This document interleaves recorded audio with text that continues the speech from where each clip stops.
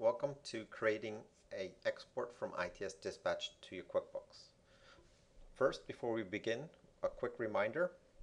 We will go into Accounting, Accounting Manager.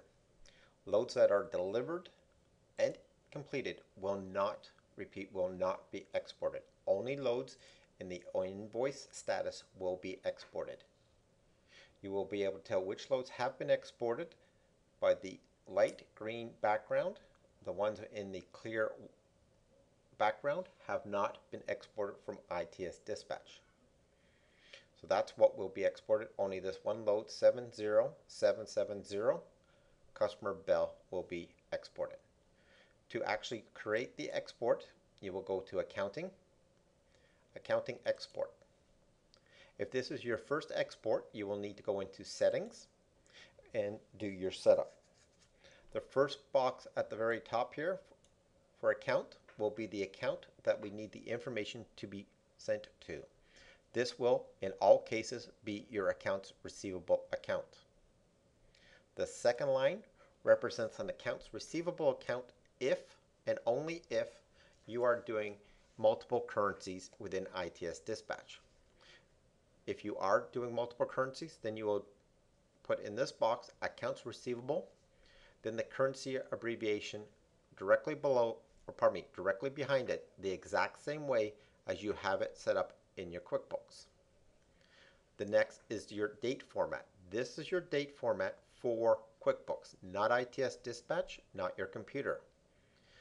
QuickBooks has two date formats. They have month, day, year, and day, month, year. Please make sure that ITS Dispatch is set up exactly the same as your QuickBooks.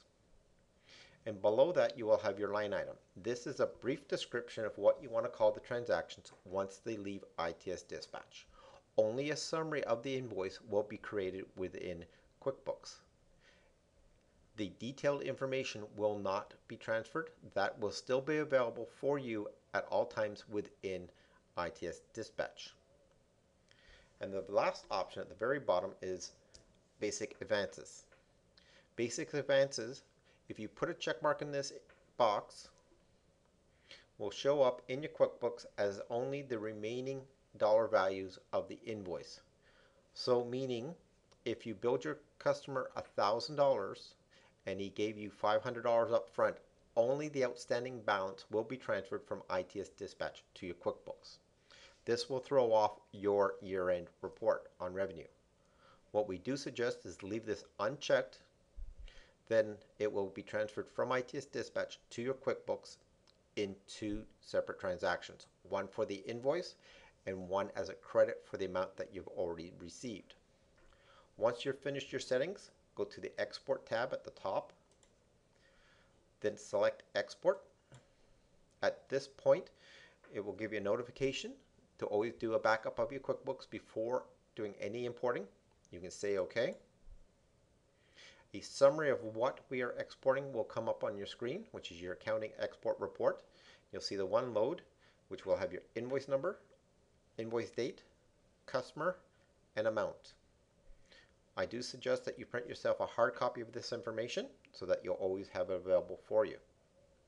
You'll also notice at the bottom of your screen, do you want to open or save this export file? We do not need to open this file, but we do need to make sure we save this file and we save it to a location that you'll be easily able to find in a few moments. So what I do is suggest that you click on the arrow, do Save As, and you'll be able to choose where you want to save this to. In my case, it is going to my desktop.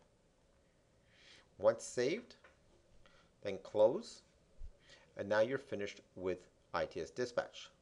The next step is to go over to your QuickBooks. You'll need to make sure that you are set up as an administrator.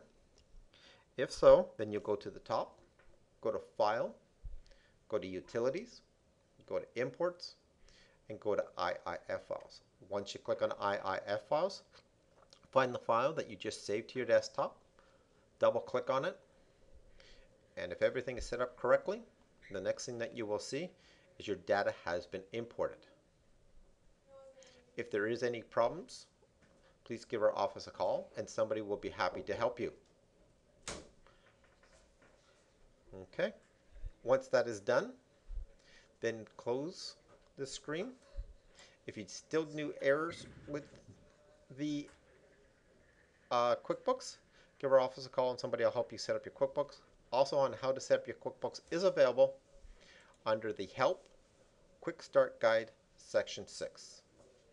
Thank you.